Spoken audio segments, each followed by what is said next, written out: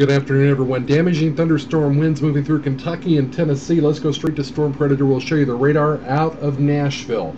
And the radar right now is showing us very clearly this line of storm stretching from just to the east of Owensboro, Kentucky, east of Hopkinsville, Kentucky now, moving through the eastern half of Clarksville, Tennessee, and then further south all the way to Jackson, Tennessee. This is going to be moving into the Nashville area within the next hour, and it will have with it damaging thunderstorm winds in excess of 70 miles an hour. There have been a number of severe weather reports with this. Let's go to Storm Lab. We'll show you this a little closer in motion here. And you can see this line of storms racing to the east right now. Again, just moving through the Clarksville, Tennessee area. Dixon, you're next in line. And then further to the south, this line is going to eventually get into the Franklin, Murfreesboro, Smyrna areas. Hendersonville also under the threat of this with very damaging winds. We'll move in a little closer here. We can show you some of these individual cells along this line.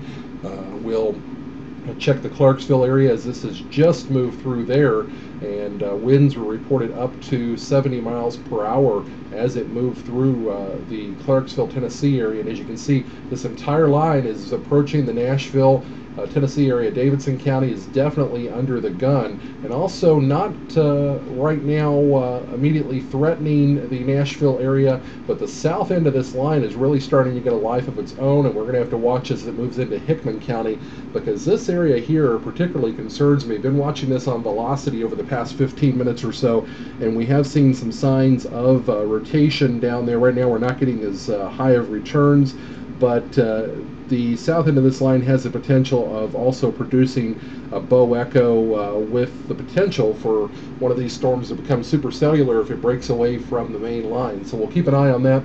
Regionally, we can show you on Storm Lab, really all the energy this afternoon has worked its way down into Kentucky and Tennessee along this line. We do have a little bit of a spin here where the center of the front is, right along I-70 around the Terre Haute area. We will have to watch that for possibly some concern about some rotation moving along I-70 through the Crawfordsville, Indianapolis areas. No warnings or watches up there right now, but that is starting to show a little bit more convective development here this afternoon. But again, our main concern right now will be the Louisville, Kentucky metro area, Nashville, Tennessee metro area. All those are in the path of this particular line of storms. We'll pull back out here again one more time and show you this whole area is under a severe thunderstorm watch, and the north end of this line also moving towards Bowling Green is showing very intense returns right now on radar, which tells us we are getting some high winds and very locally heavy rains. It is through the Evansville area now and Owensboro, Radcliffe, E-Town, Campbellsville, and Bowling Green in Kentucky, all under the path of this next as it continues to move towards the east. Let's take a quick look at stormreportsmap.com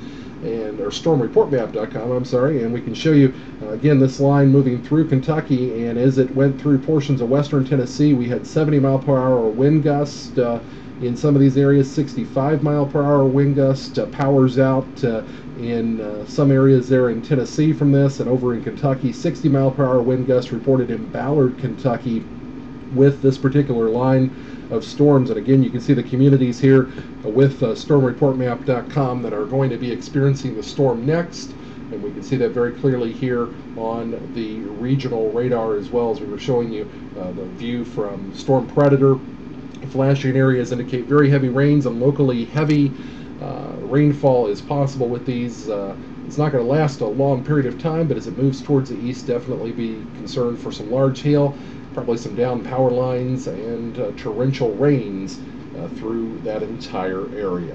That's the situation as we see it right now. Again, mainly a severe thunderstorm damaging wind threat throughout the afternoon through portions of Tennessee and Kentucky, Nashville and Louisville under the gun next. I'm Larry Estep in the Central Illinois Weather Network.